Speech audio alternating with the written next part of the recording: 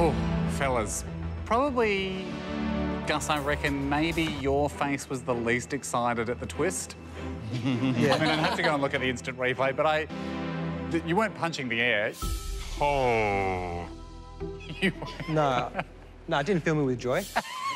Our story is very simple. It comes down to the pose and the face of the tiger. There's not a lot you can add to it. I mean, it needs to be officially said. It is a pretty amazing tiger. I mean, the face, just to capture that feeling that tigers give you of you're only alive because they haven't decided to kill you yet. But...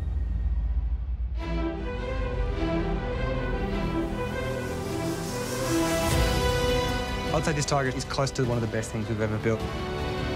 It looks organic, it looks alive. And then we've got some meerkats in a burrow. They're scared, they're looking, they can sense the tiger can sense them. Hopefully the meerkats have the right pose.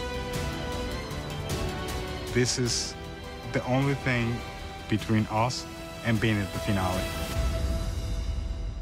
How do you think you are now with the tiger versus where you started, with the crocodile?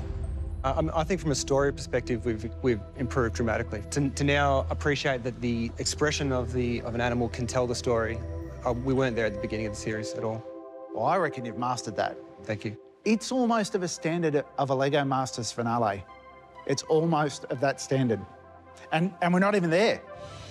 But here's the but.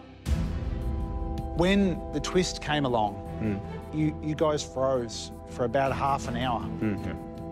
You can't do that. We've seen teams fall over and it's game over when that happens. Fortunately, the meerkats is a great idea and it plays perfectly with the story that they have together. But in saying that, there are things that you've missed down in the meerkats. You haven't quite got their poses right. That half an hour, you might have been able to get over the line to get them absolutely perfect where you wanted them to be. Yeah. But I've got to say, an absolutely beautiful build. Well done. Thank you. Well done.